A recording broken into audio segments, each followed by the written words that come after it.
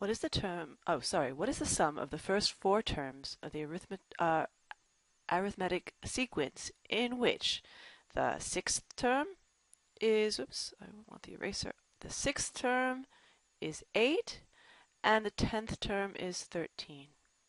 Okay, now note this is a number 58 in the test. It's towards the end, so it's going to take a bit of, if it's either it's going to be tricky or it's going to take a bit of work. In this case, it's just going to take a bit of work. Okay, so we've got the sixth term, uh, sixth term, and the 10th term. So I'm going to make some spaces here. 6, 7, 8, 9, 10. Let me change to my pen here. So this is the sixth term is 8, and the 10th term is 13. So we know that is an arithmetic sequence, meaning it's going to be, they're equally distributed. The distance between the 6th and the 7th are going to be the same, and the 7th and the 8th, and the 8th and the 9th, and the 9th and the 10th. Okay, so what do we know? We know the difference between them is 5. And it has to be evenly distributed 1, 2, 3, 4 between 4 groups here. So 5 divided by 4 is 1.25.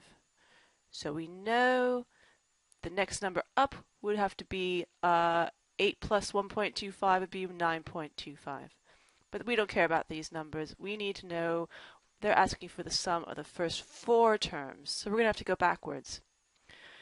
Okay, I'm going to make go back over here. I don't have much room over here. So I'm going to make the 5th term here, the 4th term here, the 3rd term here, the 2nd term here, and the 1st term here. Okay, so we're going backwards now. So we know it has to be a difference of 1.25, so we're going to subtract 1.25 from 8.